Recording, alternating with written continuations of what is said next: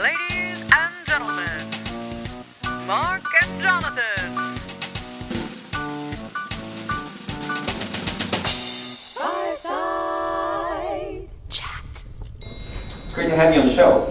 Thanks. We always like to have a musical guest.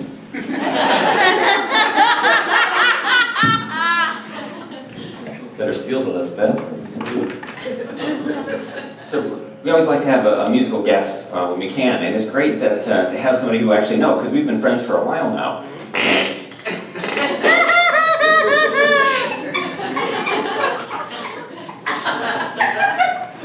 So, and it's also great that you're able to bring, you know, your gear and stuff, because sometimes I know that can be an issue.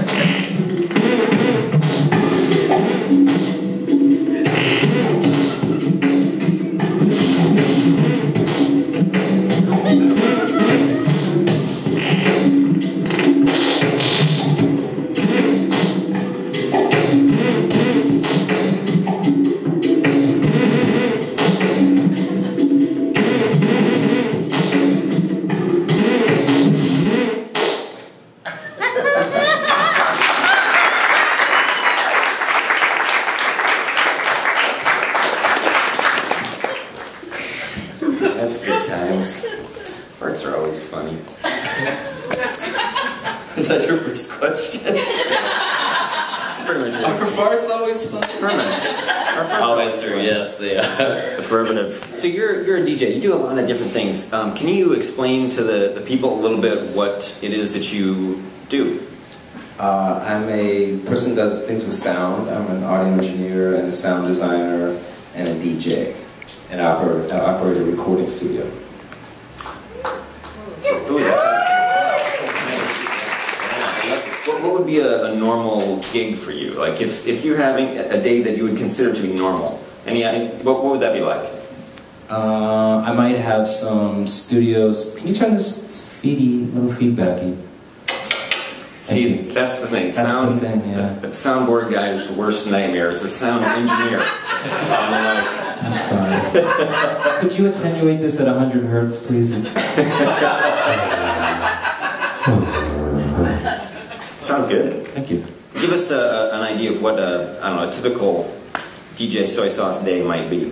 Well, I get up in the morning and I have some breakfast. Mm-hmm. We've been making a lot of start. smoothies lately. It's been nice. Very nice. We have a bullet shake. Yeah, it's nice. And then I might do something where I don't need to have the client there, so I might have editing or mixing to do. And then I might have sessions later in the day. And when you say session, that means someone is coming into the studio to make music? yeah, they may be bringing their music in, and I record their vocals and help them finish the final product. Okay, nice. Sounds like you do a lot of mixing with breakfast too, with the smoothies. Yeah. Gotcha. Wow. What do you use for that? Magic Bullet? Magic bullet. Nice. It's gonna be my rap. It's gonna be my rap name. That's what you're rapping. It's nice because it's kind of OG. You know, it's Kennedy, it's Grassy Knoll, it's the whole thing. Wow. Yeah. Did I just out nerd everyone? Sorry if I did. Wow. Well, all right. So, Herman, I want to ask you. We're starting a new segment, and by new I mean we've done this in every show, where we ask everyone what their worst gig was.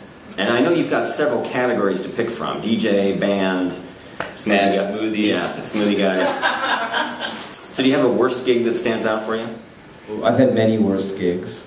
I think maybe the worst DJ gig.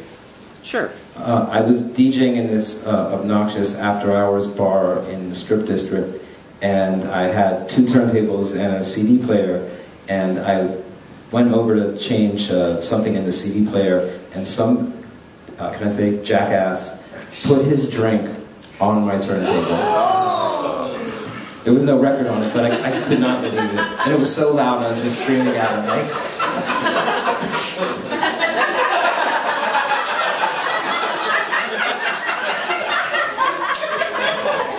I handed it back to him. Oh, good, good. Yeah, see, I was kind of feeling like maybe we just discovered the jackass. I do hang out in this cheesy strip district. The CD after hours. That's right, yeah. Look out on the dance floor, it's the magic bowling! Doing a grassy knoll style. What, Kennedy? And you brought some other gear here. I mean, I would imagine that your studio is full of all kinds of crazy stuff, but what you brought is clearly portable. And my eye is caught by the thing that seems sort of vintage with the blinking lights on it. Yes. What's that? It's a piece of my modular synthesizer system. Oh, that makes sense. See, I just want to be able to say that. Like, I might have to... That's a piece of my modular synthesizer system. That's fantastic. That's so Star Trek. It's awesome. So what is it? I mean, what is it? Give us a little explanation here. Well, it's each of those little sections has its own functions, and then you patch everything together with the cables, and you can get customized sounds. And I'm guessing by the dials that is non-digital? Some of the modules are digital, but most of them are analog. Okay, so you have individual little fingers that you stick in there, and then you make them all do stuff together.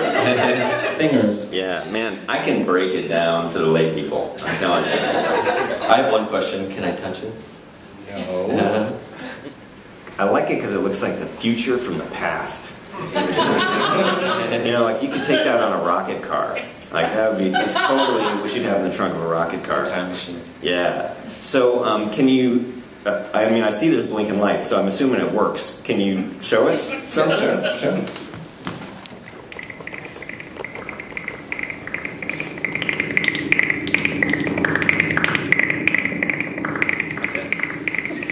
So, wait. Now, how much does a rig like that cost? It's like $2,000 or $3,000. So, you have a $3,000 fart machine? This is sort of like, it sounds like my intestines.